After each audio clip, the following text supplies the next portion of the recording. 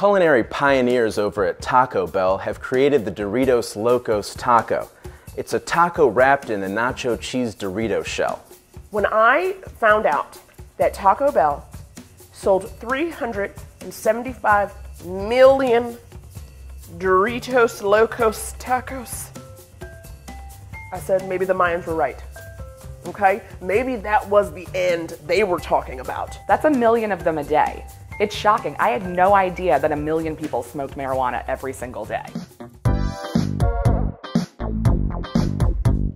A West Haven, Connecticut Dunkin Donuts employee threw coffee at a would-be robber. Not only did she thwart the attack, she added her own badass tagline worthy of the highest paid action stars. She threw the coffee at him and shouted, "Go run on Dunkin'." Well, Dunkin' Donuts, I think you just found yourself a new national spokeswoman. And you could tell that she was waiting for years to say that. Just years of if I get robbed, I'm just gonna look at him and say, "Go run on Dunkin'." It's not just that she throws the coffee in his face and gets him to go away. It's that, like, she does that. If we look at the video, she does it and doesn't skip a beat, okay? She just closes the window and, like, goes about her business. She's like, clean up, aisle 7, I don't know, there was some asshole. That's gotta hurt like hell. Any cup of coffee I have ever had from Dunkin' Donuts my entire life is obnoxiously hot like 45 minutes later.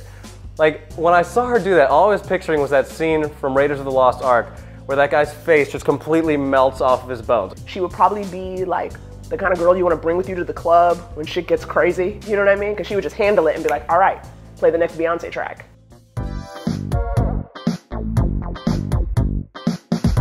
So an exceedingly fancy restaurant in Copenhagen called Noma gave 70 people norovirus, which is a fancy molecular gastronomy word for dysentery. Chef Rene Redzepi is known for his wild, local, foraged food, so when I first heard the news, I thought vomiting after your visit to Noma was just the next evolution of his signature cuisine. The vomit even got a Michelin star.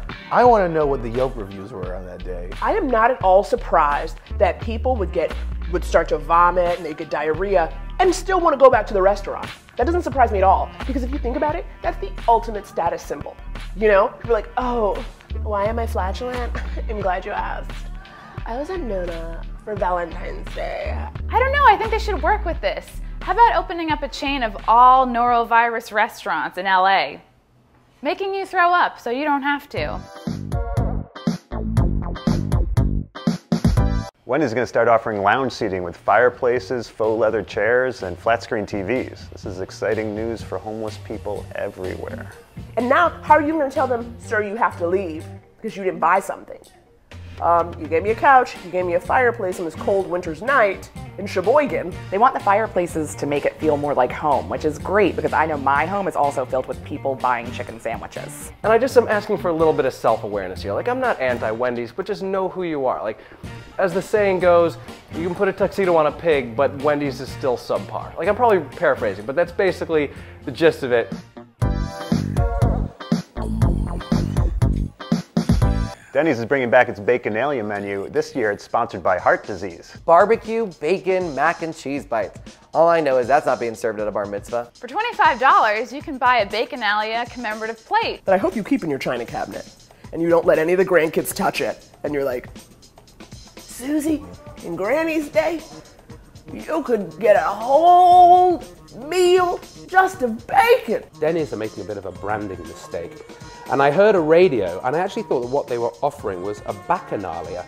And as Livy, the Roman historian, put it, a bacchanalia features men seized with madness and with frenzied distortions of their bodies, shrieking out prophecies. Whoever would not submit to defilement or shrank from violating others was sacrificed as a victim. And to me, that's just IHOP. Celebrate Baconalia, only at Denny's.